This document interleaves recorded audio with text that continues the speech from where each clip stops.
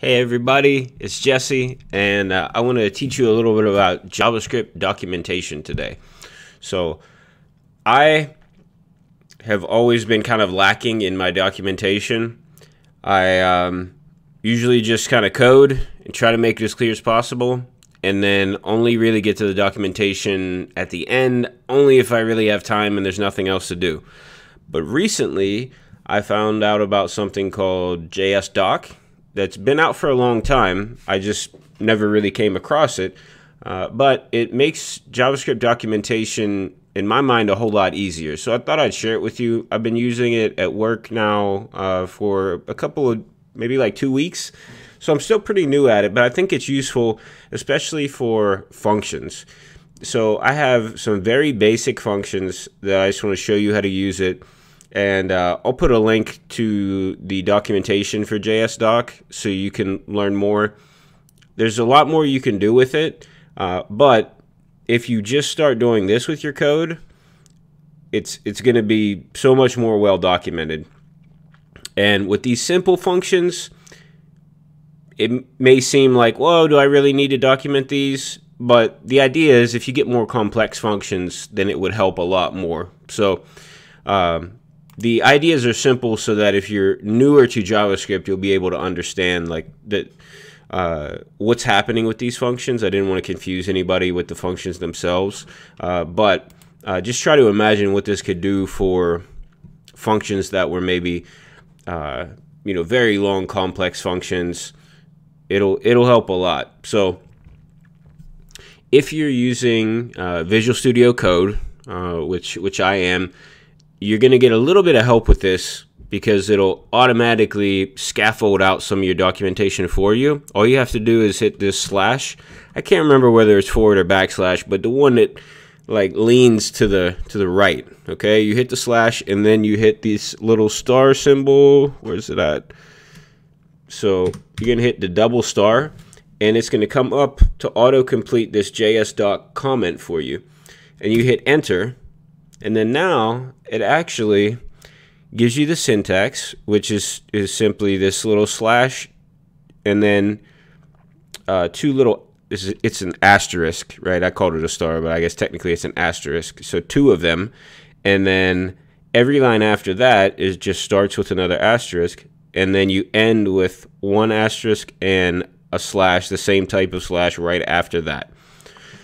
You can put whatever you want in between here in terms of explanation, but there are some like key words that start with the @ symbol, right? So our parameters for our function, which get automatically put in here by VS Code, are going to be whatever the parameters are for your function. In this case, I just named them num1 and num2. Okay. Now, above that is where you want to write the description of what your function does. So you can actually give your function a name if you want with the @name, but I usually don't bother with that because if you name your function for what it does, then you shouldn't really need a name, right? If the name of your function is what it did. And I'm using arrow functions just so it's less code on the screen there. If you're not familiar with arrow functions, it's part of ES6 or ES 2015. Basically, it's just anything on this side of the arrow function gets automatically returned. Okay, so this is the the body of the function, and this is the name of our function here. So our function's called add. So I'm not going to add a name in here, but I could explain it. I could say this function adds two numbers together. Okay. And for our parameters, we can actually give these a type. Now, JavaScript doesn't really have types by default. You can use TypeScript, which I'm not going to go into TypeScript in this video, but I might do another video about TypeScript. I really like to use this together with TypeScript because if you make custom types in TypeScript, you can use them as types in your JS docs. But maybe that's for another video. But for now, we'll just stick with the basic type of number. And we're going to add that in. And the syntax is just like you see, these little curly brackets in between the param and the name. And then after that, you can put a space and you can put anything you want. So you could just call this first number, and let's call it second number. Now I'm going to hit enter to add another line, and we have another keyword here, and we could say returns. Okay, now this will tell whoever's looking at this function what we return, and you could say returns sum of first and second number. And I believe we can give the return a type as well, and it's also going to be a number. So now when I hover over this function, no matter where I'm at in the file, so let's say down here I want to call add, right? I can look at it. So we could import this to anywhere in the application, right? And a user is not going to have to come back here and see what this function does. They can just highlight this and they'll get the description, right? And remember, this is in Visual Studio Code, right? So if you use a different code editor, check to see if your code editor does this by default, or you might need to install a plugin to have this work. But right now we can see, all right, what does this function do? It adds two numbers together.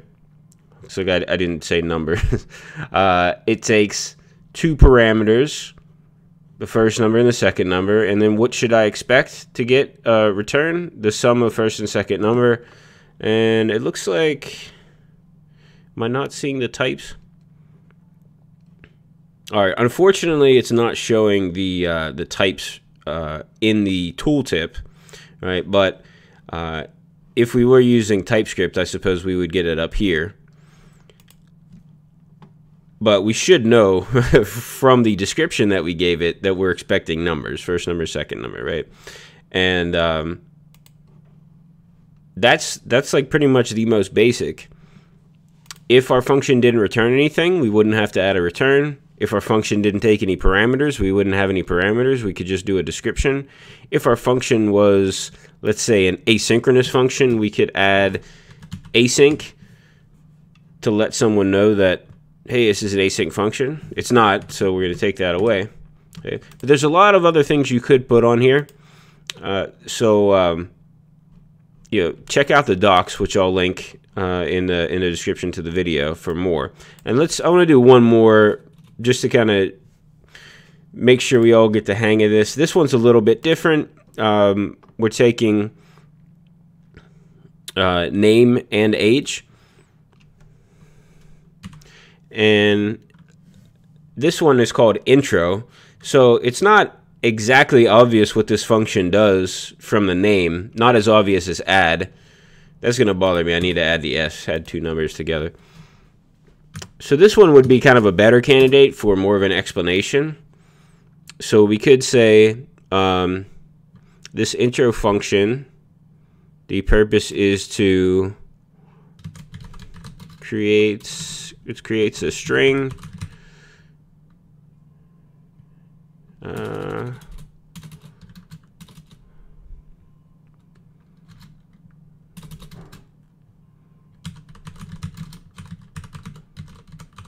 Introducing.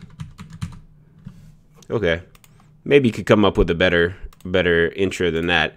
But we could say our name here is a string, right? And let's say we could specify maybe that we want the I don't know, the first name. Okay. In our age, we could, let's say, number for age. Now, JavaScript should be fine with that we're gonna just throw a number in the middle of this string and it'll print it as a string. And we could put age here, right? It's really obvious. Sometimes it's not as obvious. In this case, it is. So you maybe don't necessarily even need to add a description there if it's so obvious. Okay. And then we're gonna have a return. And then it returns. And for returns, we could put a we could put an example, so it could be very explicit as to what this is going to return. We could say returns the following string, and we could say my name is and name, and I am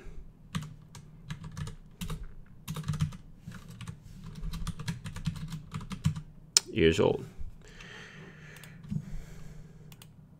Now, if we do it like this, when we hover over this, we can see exactly what we're going to get if we use this function.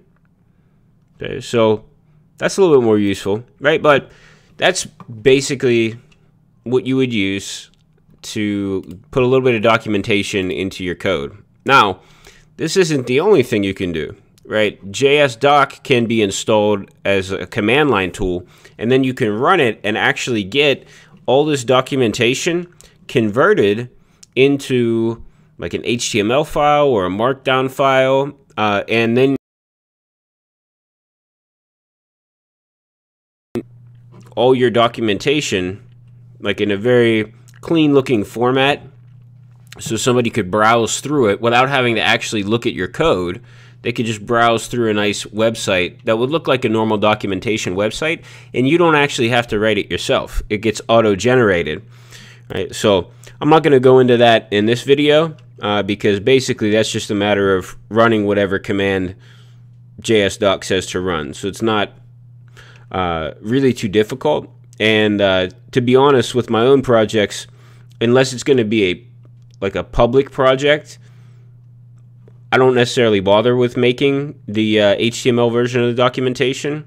It just kind of depends on the circumstances, because having the ability to just hover over this and get the info right there is pretty useful just in and of itself. Or if somebody needs to go back and edit the code, being able to see all this is also very useful. And these are very small, but I've seen these before where there's a ton of information in here, where they'll document step by step exactly what the function is doing. So don't be afraid to put a lot of info in here if you have a complex function, right? The more information, the better. Imagine somebody's looking at your code for the very first time, and they have no idea what this function is doing. So that's basically my advice: is don't assume that the reader has any knowledge of what you're trying to do with your code, and then you'll be safe later on if somebody's looking at your code, and it'll help them to be able to get right into your code and change what they need to change more quickly than they normally would if they had to actually go through each line of code to figure things out. Okay, so I hope you found this helpful. If this is something that you are interested in, I could do more videos on it. I could do a demonstration of maybe different things in JavaScript and how you would document those. We could do a run through of how to do it with TypeScript. We could do some more complex functions and see how would I document something that had a lot going on. So like I said, I'm somewhat new to this, but I have been using it for work, for some pretty complex code. Currently going through a pretty large project and putting documentation into all kind of the most complex parts of the project.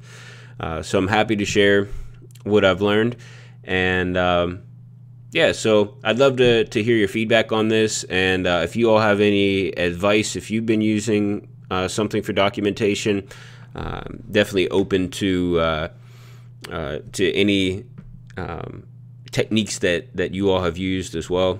Feel free to ask me any questions. You can put them down in the comments, or check out the links to my social media stuff, and you could DM me. I've also been doing live streams, some React Native live streams for the Free Code Camp YouTube channel, so you could check those out. I've done a few recently, and I'm going to keep doing some of those as well. I'm going to try maybe to alternate between live streams and videos, and do a nice mix of them. So if you're interested in React Native, check those out. I'm going to stick to the short tutorial videos on my channel for now. But let me know what else you want me to do. I got a list of videos that I'd like to do tutorials for, but I definitely love to hear what you all want, and I'd much prefer to make a video about what you want to hear. So yeah, until next time, have a great day, and good luck with your JavaScript documentation.